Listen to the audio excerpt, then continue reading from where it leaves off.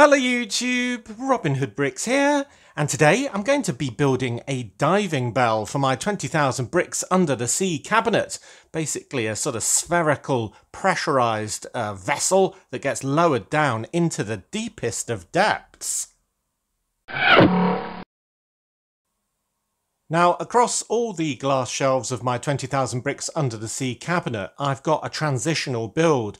That is one with some bricks on the top side of the glass and some more making up the other half of a build held onto the underside of the glass using some rare earth magnets. And that gives the impression that certain things are transitioning between two levels, so it's not completely flat in each case. So on the top level I've got loads of these things with loads of ships with the undersides of their hulls being really visible and even a whale transitioning and so on. On the second level going into the third I've got a submarine with half of the body above the glass and most of it below. And then I just wondered what I could do for the next transition between the third and fourth levels, going really deep into the darkest Atlantean depths. And I thought a diving bell would be a really good idea. Now, these things don't really get used nowadays because, well, we just have submarines so they can get some propulsion, because a diving bell would just be lowered down by gravity, and that would enable it to be a lot more sort of robustly reinforced, I suppose, so it wouldn't get crushed under the amazing pressures that are under that deep sea. So anyway, I thought this might be quite an easy build, making something relatively round in two halves that can kind of clamp together with the glass level in between them. So that is what we're going to do today. Oh, Robin, you've dropped your buzzer, silly man. Anyway, yes, so essentially I'm going to be making kind of like a half turtle shell, I suppose, for the bit above the glass, and then the exact mirror on the underside to represent the other half of the sphere that can clamp together. So let's get started with that. So the pieces that I'm going to be using for the majority of this build are all the sort of flat and corner sort of panel pieces that came on all of the old diver sets of the, well, 90s, I suppose. And yeah, they're just really in keeping with the colour scheme of everything that I've been doing so far. And I used these ones, but in yellow on the undersea tunnel, of course. And I just think, well, they're really good with these round windows. I mean, that's the main thing. They really look like they could take a lot of deep sea pressure. So this is going to be basically the lower floor of the bottom section. So I'm going to have, first of all, an escape hatch on there, which I can just mount on this central stud. And just to give it a bit more interest as well, I'm using these octagonal kind of cone pieces for its 4 feet, because when it gets lowered down into the depths, presumably eventually it will reach the bottom, and when it does, it will need to land safely. Now, I do realise already we've got one flaw in the fact that when you've landed like that, it might be quite difficult to open this escape hatch, but there is another way to get in and out. So yeah, maybe that folds in a very clever way and still allows access. Or maybe I should just make these feet longer with some 1x1 cones on the end. You let me know what you think. So then we're going to be building kind of out from here using these as the 4 corners. And it's going to be a bit fragile before I get it fully reinforced from the inside. And then these pieces as the flat sides, of course. I've already lost my escape hatch. And this is where my first sticker is going to come in. And it is XR2 on these panel pieces. Now, it did come on these panel pieces, but it came on it sort of the other way up. So I've moved them because they also needed centralizing anyway, using my patented hot tea technique, which you can find the explanation for on my tutorials playlist. Yeah, so these came from 1782, the Discovery Station in 1997, where the XR2, in my mind, represents something like, I don't know, experimental research number 2. We don't ask about what happened to XR1, aka the Titan, something very bad. And I was thinking, actually, that set does have the XR1 sticker. It seems that the crane in that thing has got the sticker XR1 on it, on the platform, so the platform's probably the XR1 vehicle. The helicopter seems to have XR3, and this submarine in that set had XR2, so maybe I need to buy that crane piece so I can have XR1 and attach it to a very small piece of wreckage, because I think if something like this implodes right at the bottom, then, well, there wouldn't be much to see. So we could just put it on any old tatty bit of white plastic, basically, that remains. So there we go. There is a nice sort of angular but sort of spherical half shape for our XR2 craft. Very nice, with its writing the right way up as we're going to have it. But I thought I'd make it a little varied by having something different on the fourth side, also because these panels are very hard to get hold of. And that's this piece, which will do a similar job, but it's just a different shape. So I'm going to put a white plate on there and a red one on there, just to give it a nice interesting stripe. And this, I figure, is the way in and out of this thing, when it's on the surface at least. That basically two of these sort of hatches open up kind of like a clamshell door and let the people in. Or maybe that's the way they deploy when they're on the sea bottom. I don't know, actually. Could be either, really, couldn't it? I'm just trying to get all these in without losing this again. There we go. So there is our main body. Now I need some reinforcement. So I'm just going to put some bricks and plates on the inside, doing the same job as the pieces on the outside, but hopefully with both there to sandwich everything, it will be stronger and it won't keep falling apart in my fingers. There we go. Now on the inside of this, we can put lots of divers and we can put lots of equipment, but before I bother doing that at the moment, I'm just going to see how much I can actually see through the windows when it's actually in the cabinet. But there we go. Now that's a bit stronger, thankfully, and that makes up pretty much one half. But what I'm going to be doing, obviously, is including magnets, so this can be stuck to the underside of some glass. So how I'm going to do that is by this final piece, which has got a little cavity to contain a magnet, and these are the magnets that I'm going to be using. I've got this smaller one for the underside, which can go in here. And it's free to sort of flop around, so it doesn't really matter about which way around it is at the moment. And this is a neodymium magnet, I think that's how you say it, neodymium disc, which is 15mm by 3mm. They cost about 50p. I buy mine from Guy's Magnets. This one, incidentally, is a 1/2 inch cubed. So basically, they're using imperial and metric units here. And that one cost about £1.25. Anyway, this whole setup, we can complete the build by kind of putting that in this area here, where it'll act as a central console, where I can stick some stickers of sort of controls if I need to, and that will join that up, create a completely flat surface for touching the glass. And there we've got a really pretty, in my opinion, sort of shaped, stickered and textured underside of our diving bell. So I'm going to put that there and then get on with the top half. So I'm going to do this similarly but different, just to give it even more interesting shape when it's there.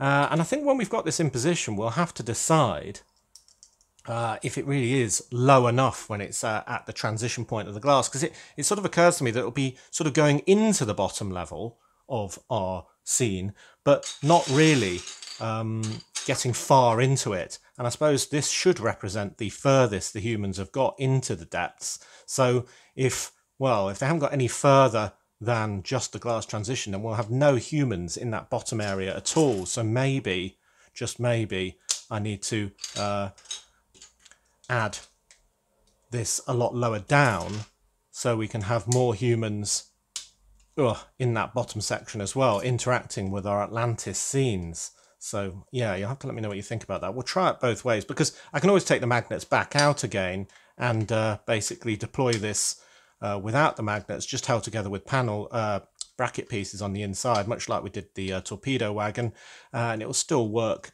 with its two sides holding together. So there we go, there is that build replicated, but the other way up with that red stripe again. And this time we've got these corner panels with this lovely little sub logo on all four of those. And they came from the set 6560 Diving Expedition Explorer from 1997. And both those divers sets, of course, are part of the inspiration for my cabinet backdrop, the sort of vinyl diorama that I've got set up on the back there, which looks very beautiful indeed, and was designed by one of you lovely subscribers. So I'm going to have this put in on the inside. Just, oh, there we go. That's the way I need to do it. So that is down. So that needs to be like that in there. And then I can put this magnet in here before adding it to the build. Come on. I'm destroying it as fast as I'm putting it together. There we go. It's in. So there is our other magnet. I put the stronger one on the top because I figure that'll be less weight, but the same magnetic sort of pull. I could have used 2 cube ones, of course, but basically I ran out. So next time I get some more, I'll be able to do that. So there is our top section. And you can see that's where I used those wedge plates, just to create a slightly different sort of pattern than the bottom with its feet and hatch. And I've got this so it can be, well, lowered down, of course. So there we go. Some stickers on the bottom, some stickers on the top. But I'm not done there. First of all, I'm going to add 4 of these kind of fin pieces, which I think of as stabilizers, I suppose, that came from the tail of a few Aqua Raiders sets, including 7770, the Deep Sea Treasure Hunter from 2007. So we'll put those on the top. I reckon this is the only way they can sort of steer it, maybe, or maybe it just keeps it level for the benefit of people on the inside, not getting too sick as they go down. And we could have a beastie sort of grappling with this.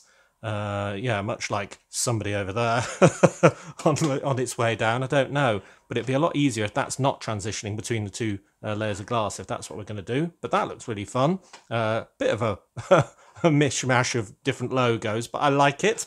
And then I figured it'd have loads and loads of scientific equipment on it as well. So I'm going to add a sort of dish thing here. Maybe that's measuring some pressure, aerials and little domes, all with scientific equipment in. A nice long one there, and then maybe a short one on the corner there. And why not have another one in white as well? And then you've got a very scientific looking diving bell. I like the look of that a lot. So then we can combine the 2 halves together, get ready for a snap. Oh, there we go. And yeah, that's easy going to support its own weight, isn't it? So there is our lovely diving bell, and I think it looks very scientific indeed. I like the red stripe on the exit and the fact that that's a slightly different shape. I love the fact that we've got a bit of a backstory with the XR2 stickers on each side, and these logos and these ones up here, really nice.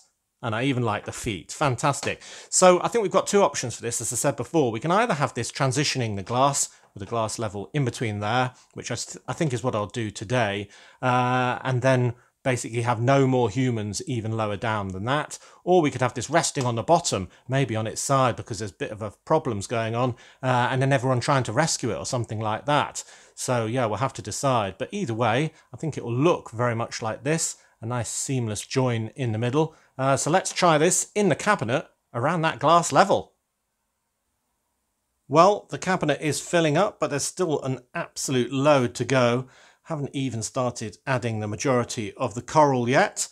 But talking of the transitions, there is the underside of the ships and the diving cage and everyone's favourite, I hope, the lovely whale leaping out of the water majestically. And then past the backdrop that we were talking about, inspired by those diver sets with that wreck that seems to kind of almost appear and then disappear in the light sequence. I absolutely love that. That is brilliant. Then the panels that we used before on the sea tunnel with those round windows again. That will really tie the levels together, I hope. And then the next transition with this submarine, with the vast majority of the build being under the glass, but all those different perspectives possible, looking up or looking down. I really like that. So that is what we're trying to continue when we go down to the wreck level, which is the one with the least done so far. And there's our skull waiting to be used on this level, and our diving bell going down to the Atlantean level below. So this should be a satisfying sort of clunk as the 2 halves join together. Oh, slightly less sort of clunky than I thought. I suppose if I get some more cube ones, it will be a lot more of a firm join, but it's definitely firm enough to keep in position if I line up the 2 halves. And Yeah, that is really nice actually. I love the round windows. Again, we can look at it from above and below, or just on the cross section. That is a really good transition actually. Less good from below actually, this one, though it's very hard to get this low, so it's not too much of a problem, just because you can see the underside of that strip lighting that will be covered by the biscuit of this level. Essentially there'll be a much bigger cutaway, just like we've got the cutaway here with the submarine. There'll be a much bigger cutaway in this section where I haven't done the strip lighting, and that's where this will be lowered down by another base, because I figure we'll have a human presence on each level. Obviously on the surface, this major base here, another base down here, which will be lowering our diving bell. And then, yeah, that's where we come back to our problem. Is that the lowest point that humans have reached? Because it doesn't make much sense if something's lower than the high pressure diving bell. Or maybe I should just rebuild it with brackets and have it on the bottom, and then we can have more humans milling around, interacting, aka fighting, with the Atlanteans. Yeah, but either way, it will be very cool. I'll have to have something else transitioning between the levels if we do have it on the bottom, because this sort of effect is just too cool. Now that does create another problem. If I have this right on the bottom, then, well, the string would have to go through the glass, and that's quite hard to do. So I'd have to do something similar with the Technic axles that I did with the oil cable that goes up to the oil rig right up there.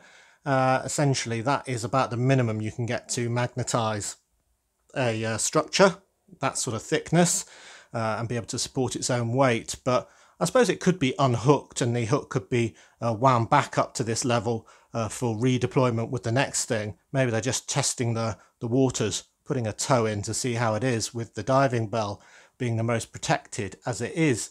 And then I think whatever we decide, I definitely need to have a face pressed up against that glass. It is quite dark, as I thought, but I think if it's very close to that glass, you'll be able to see a sort of smiling face looking out. But I don't think it's worth putting stickers on those panels on the inside, because, well, you just can't even see the panel piece, let alone what would be stuck on it. But yeah, I love the stickers on the outside. I love the round look of it. I think it looks very appropriate indeed, very sort of scientific. Yeah, hopefully it can withstand the pressure, and we won't need to get the piece with the XR3 sticker on it. Okay, so, well, tell me what you think. Is it right in this place? Should it be down there on the bottom? The more I'm thinking about it, the more I'm thinking it should be. But yeah, this is how it was designed to be used across the glass. And do tell me if there's anything I should be adding to the outside. Obviously, it should probably have some creature attacking it. Obviously, we'll need a lot more fish and scenery as well in due course. But for now, this interesting sort of shaped base build, I think looks pretty good. So, as always, thank you very much for watching. It is appreciated. Do remember to like, comment and subscribe for more awesome LEGO videos. And if you value this channel, there are many ways in which you can support it. Do check out the links in the description below. And next time on Robin Hood Bricks, it'll be a Wednesday, so we're doing another brick haul. Loads of interesting parts for interesting future builds. And if you want to send something to Brick Haul, you can by sending it to the usual PO Box address. And then on Friday, we'll be up to another build, hopefully in the cabinet, because I'm really enjoying this thing. It's really starting to come together when you get all these different scenes joining up. Cool. So until then, see you. Poor XR1 didn't stand a chance.